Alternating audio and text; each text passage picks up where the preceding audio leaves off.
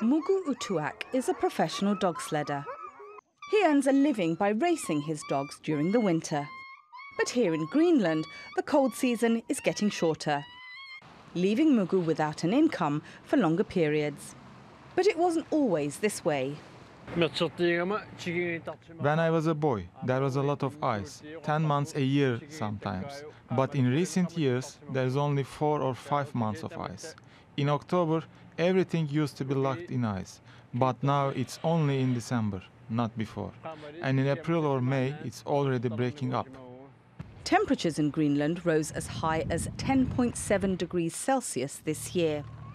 Scientists believe that by the end of the summer, at least 400 billion metric tons of ice will have melted off its giant ice sheet. That's over 40 billion tons more than average.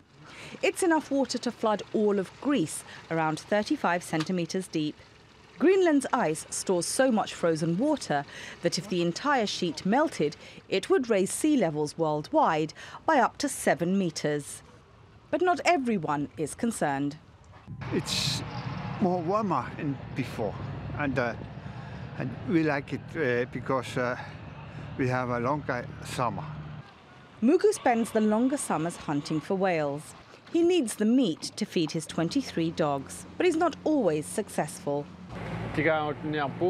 Today we went whale hunting. It's important for hunters. We looked for them for a long time, but sometimes we just don't find any.